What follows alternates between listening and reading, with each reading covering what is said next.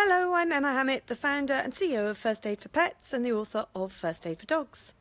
Today I want to tell you about a fantastic charity called Smokey Paws. They're working with the London Fire Brigade and with fire brigades across the country to help the fire service to save pets' lives following smoke inhalation. They are helping, they're a charity that are providing oxygen masks for pets.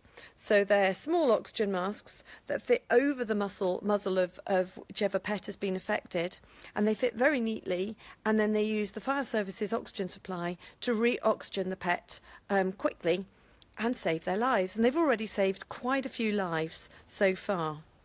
There are approximately 40,000 house fires every year, and 46% of the population have a pet. So the chances of a pet being caught up in a fire are pretty high, and it's usually smoke inhalation that kills them. So the quicker that the fire service can use the oxygen on the pets, the better, and the better the chances of a full recovery.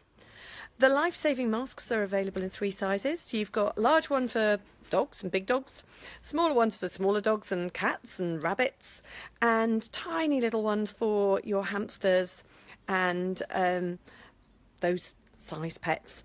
And you know, they can all survive a fire if they're given quick oxygen following mild smoke inhalation. So it's it's quick and it's easy and it works. So far there's 16 fire stations in the UK that have the masks and are using them regularly. And on our last First Aid for Dogs course that we did here, one of our trainers brought along the masks, and you can have a look on our website, firstaidforpets.net, and see a picture of one of the dogs wearing the mask, so you can see what I'm talking about. The charity hopes to equip every station in the country with these masks. The charity organiser, Lynn Carberry, is from the States, and in the USA it is mainstream. All fire stations have these masks and use them to save pets following a fire.